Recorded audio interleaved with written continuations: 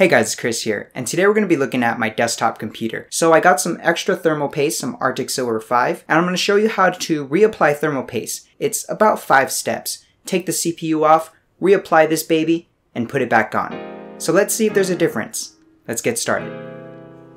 So my computer's been running hot lately, and it idles at around 150 degrees, which is definitely not good. I run a combination of programs that are CPU intensive like PUBG, Adobe Premiere, a ton of Google Chrome tabs, Internet Explorer, and some cryptocurrency software wallets. Let me know if you know what Bitcoin is. Moving on, this is what you'll need to reapply thermal paste. You'll need your computer, a screwdriver, rubbing alcohol with some paper towels, and your thermal paste. I'm using Arctic Silver 5. So step 1 is to take your computer out and take off the door panels.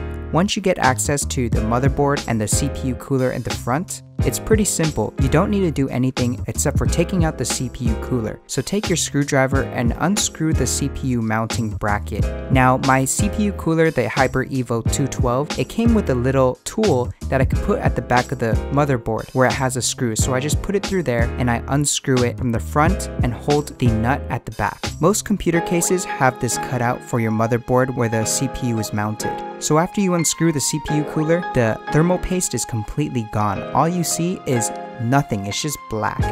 I don't know if you can tell, but there's no liquid or paste at all. So you want to take your rubbing alcohol with your paper towel and wipe it all down, both on the CPU cooler and the CPU.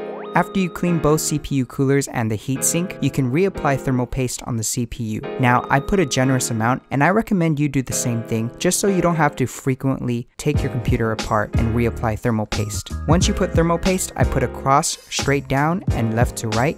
You're gonna screw the CPU cooler back on. So that's how you reapply thermal paste. Fast forward 2 days later, my computer has a noticeable, crazy noticeable difference. It runs at 127 degrees idle, and when it gets to its working out mode, when I start stressing the CPU using PUBG, Adobe Premiere, and surfing the web using multiple tabs, at least 10 tabs open, and having cryptocurrency wallets running in the background, my computer runs at 150 degrees max. And now that it runs at a lower temperature, my computer doesn't have to work as hard.